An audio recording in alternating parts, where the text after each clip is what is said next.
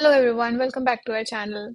With Thanksgiving right around the corner and the holiday festivities in full swing, we wanted to share with you a couple of good collaborations that are coming across.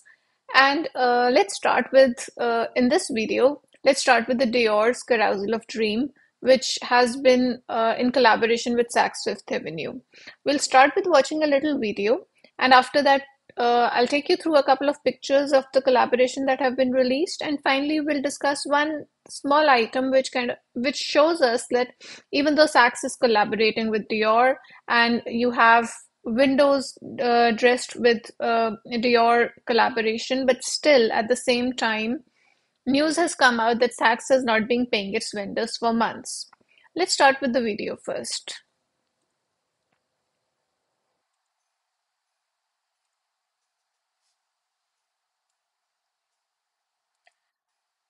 The video is accompanied with sound, but I think because of the software that I'm using, you're not able to hear the sound for that. My apologies for the same.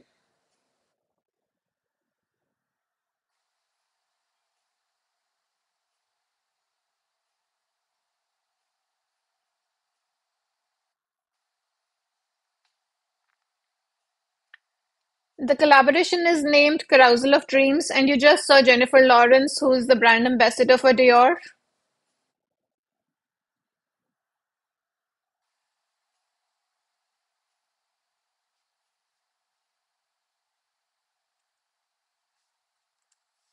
A very nicely done collaboration, that is definitely to say. Next, I wanted to take you through a couple of pictures of the collaboration that have been released.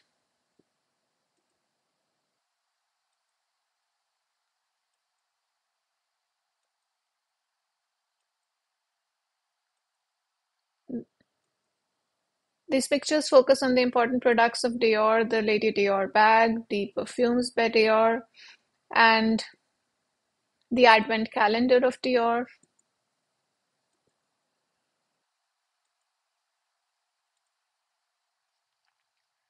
So, this brings us to one of the other things that we wanted to discuss, which is an article that came across in the business of fashion, which says that Saks owner has raised 340 million, but at the same time, the retailer has not paid vendors for months. In fact, in some of the other articles that I was reading, it was said that Estee Lauder might not be storing products for with Saks anymore.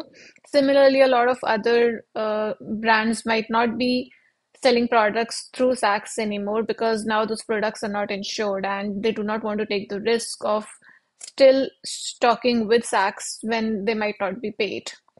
So, given this, I know that we are at Thanksgiving, we are looking at collaborations and we are looking at the holiday windows and everything, but still at the same time, it does raise the risk that if retailers like Saks Fifth Avenue and retailers like Nordstrom are not doing very well, then where is this leading us to in the longer term?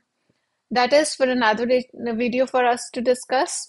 For example, Barney's was sold, and now Barney's is under a licensing agreement with Authentic brand group.